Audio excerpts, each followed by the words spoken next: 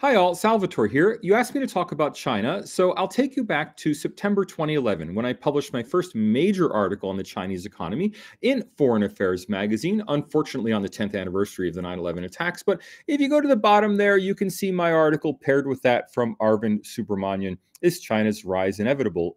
Debate.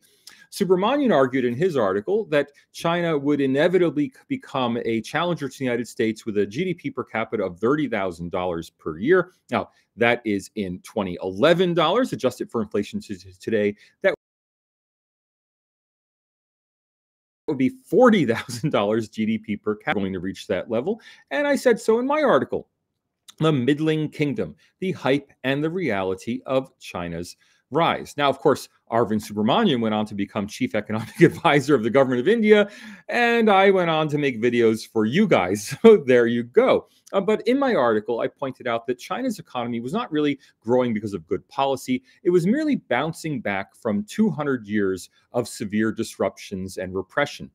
Remove that repression and China would bounce back to a GDP per capita similar to the level of other middle income countries like Mexico that were its peer economies. And in fact, that's what China's done. China's economy is now stalled at around $10,000 GDP per capita. Don't believe the 12,000 figures you see. Economists agree that China's GDP is overreported by about 20 to 30%.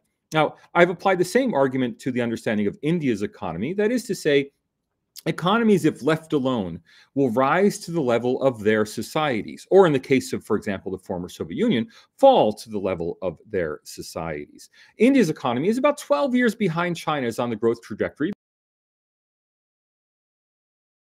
because India's economic liberalization started but India is rapidly catching up, and I suspect that by the 2040s, by between 2040 and 2050, India will actually overtake China, if not necessarily in GDP per capita, certainly in total GDP.